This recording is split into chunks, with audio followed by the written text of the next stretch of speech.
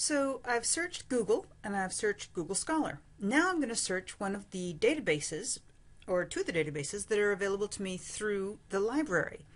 So here's our course site, and I'm going to go to the link here called UCBA Online Library. And here I am. I know I'm at the right place because it says UC Blue Ash College Library. Yay. So now I want to go to the databases. So I'm going to click on databases. Now in the databases, you'll notice it gives me an immediate option here called Academic Search Complete. Yay! I shall try Academic Search Complete. Now my topic, if you remember, is learning styles. So I'll just try learning styles. First off, wow, gives me some auto. Oh look, learning styles, concepts, and evidence. That could be interesting. So now I'm going to search that, and one of the things, okay, first I'm just going to look at what I got. So it gives me 1 through 4 of 4. Okay, well that looks pretty interesting. Wow. They all look really good, don't they? Learning styles, concepts, and evidence. Ooh, I like that word, evidence. So say, for example, I was going to try this one. So I'm very excited about this, and I'm going to see down here that I get, a PDF full text. Now, if I was more interested in this one, find full text at UC. I don't immediately get a PDF of it. Ooh, look, internal validity and reliability of Kolb's learning style inventory. 1999. Interesting. I get a PDF full text for that one. And a study of the learning styles of undergraduate social work students. A little less interested in that one. But I'm going to look into this guy right here. Now you notice the other thing that this tells me is that this is an academic journal, academic journal, academic journal, academic journal. Woo! Loving that. Some quality stuff. So what year is this? 2008. That's not too old.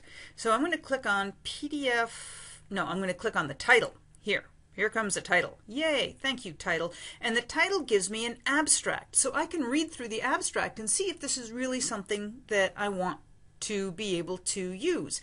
The other thing I really like about Academic Search Complete is that I can go to over here on the right-hand side, Cite. I'm going to click on Cite. And we're using MLA in this class, so I'm going to scroll down to MLA. Check it out. I love this. So I just copy and paste that. Now one of the problems with this is it's not always correct. I'm looking at this one and I see that it is correct, so that's very nice. I can pull this straight out, put it into my Word document, and I have my citation. Loving that. Now the other thing that I'm going to have to do now is I'm going to have to read it. So I'm going to go over here to the PDF full text, click on the PDF full text, and here is the article. I can print the article, I can download the article, and I've got a summary. Ooh, look at that summary. I got an introduction, an overview of learning styles, doctrines, and industry.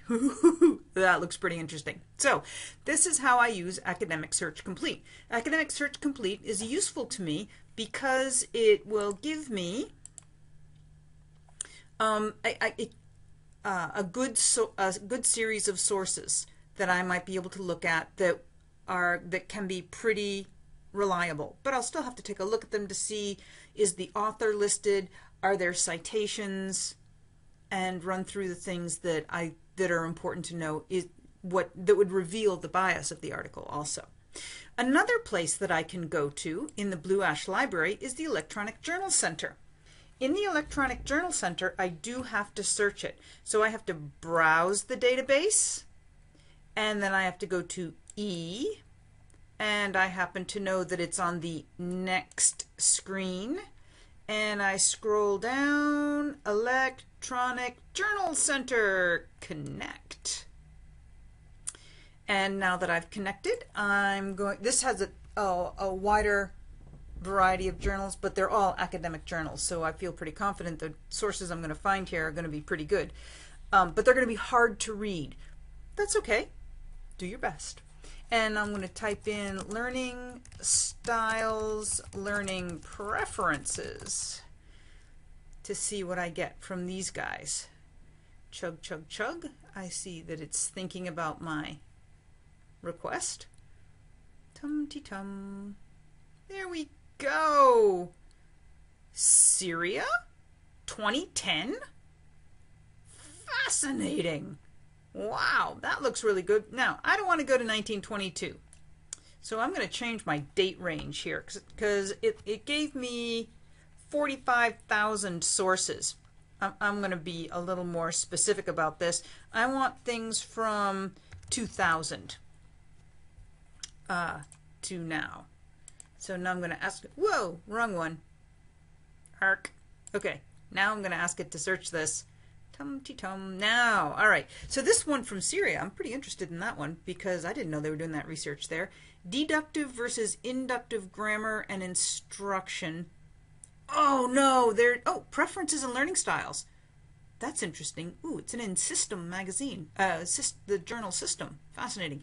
British Journal of Educational Technology. Strategies for accommodating individual styles and preferences in flexible learning programs. So I wonder to myself, now that I'm looking at these more recent pieces of research, are they defining learning styles differently? I think they are. Or I think they might be. This is definitely something that I would want to look into. So, prospective chemistry teachers, learning styles and learning preferences, how learning styles and preferences of first-year nursing and midwifery students change. Okay, well, let's say I'm going to look at that one. All of these, I'm definitely going to have the PDF full text, so I'm very happy about that. I really like that a lot. I'm going to click on this title again, and on the title, I can get a citation here also. So if I want to download the citation, I want it in MLA. I say OK. Oh, and it used to show it to me. That's interesting. Can I email myself the citation? Oh, I have to log in. Can I export the citation? Where's it going to go? Oh, it downloads an RIS file. Well, this has gotten a little more complex than the last time I was here, so we can talk a little bit more about this one at another time. But here I get the PDF full text, so I'm going to click on PDF full text.